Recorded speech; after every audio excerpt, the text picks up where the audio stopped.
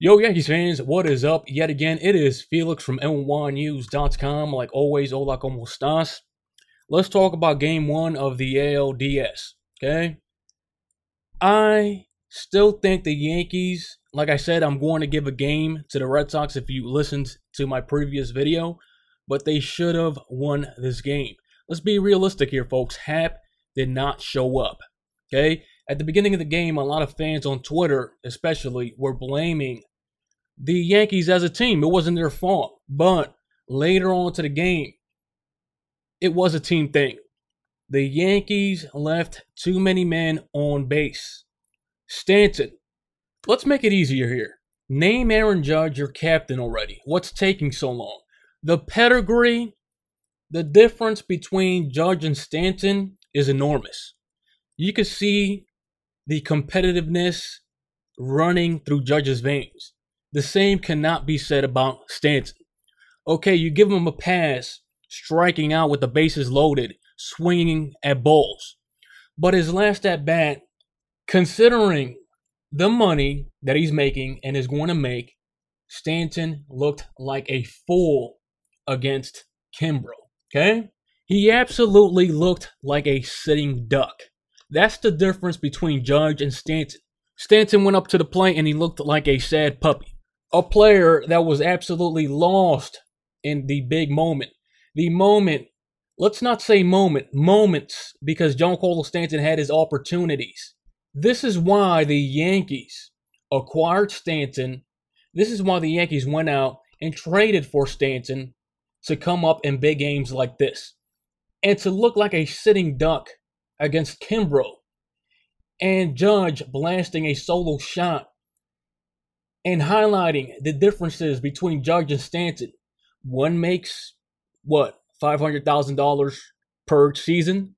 $600K, something like that. And the other makes $25 million per season, going up to 35. I mean, people were bashing me when I made these videos criticizing Stanton. I mean, if you make that much money, a little criticism here and there doesn't hurt. I mean, God, I am holding back, if anything. This is why the Yankees acquired Stanton, to perform in big situations. I don't know, situations where the bases are loaded and he goes down swinging at ball four. Literally a ball almost to the ground. And boom, the momentum swings back to the Red Sox favor. When the Yankees, yet again, had the Red Sox on the ropes. Let's not forget about the rookies. I'm not going to give a hard time to Andahar or Torres. I think Torres at one at bat should have called time. But like I said, when you're expected to perform, when you're making all that money, when you have a big old giant contract over your head, you should expect criticism to come your way. I'm sorry, I like Stanton, but really, looking at Stanton, he is not built for high-pressured situations. Hey, I hope I'm wrong. I hope Stanton has a great series, but the Yankees need Stanton.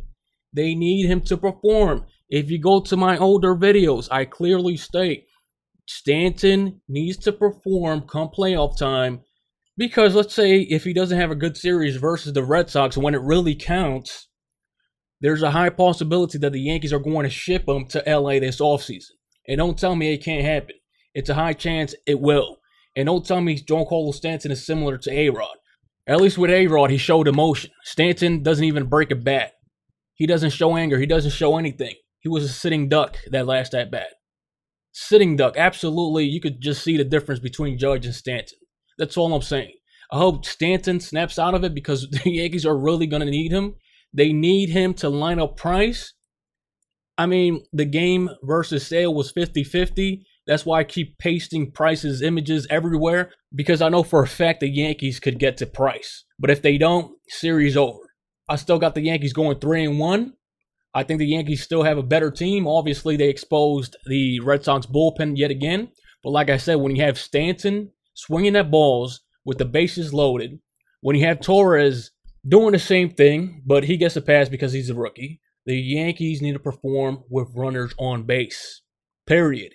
If they don't, the Yankees beat themselves tonight. Literally, they beat themselves. So if I were Red Sox fans, I wouldn't even get excited over this win. The Yankees absolutely beat themselves. Sale wasn't even at 100%. The home plate umpire this game was a joke. He was painting balls left and right for sale in all these pictures the Red Sox were throwing out. It was a joke. The Red Sox catcher would paint it, and the umpire would fall for it. It was an absolute joke. So yes, I'm going to say this again. If you are a Red Sox fan, don't get too happy. Game 1 was absolutely handed to you guys. Handed to you guys. By, yes, the Yankees and the umpire. Like I said, the Red Sox do not have the better team. The Yankees do. They just need to capitalize with runners in scoring position, play solid defense, also have great performances or legit performances by their starting pitching. And that's it. Happ didn't show up tonight. Period. He took us out of the game early. The momentum swung to the Red Sox direction when Benintendi hit a ball past the shift. If you ask me, that's what messed up the Yankees. And then J.D. Martinez hit that 3-run blast. But after that, it was easy peasy. The Yankees bullpen shut the Red Sox down. And expect that again. Don't count the Yankees out. I just want Stanton to perform and live up to his contract. You cannot sign a contract that large and don't expect criticism when it counts the most. That's all I'm saying.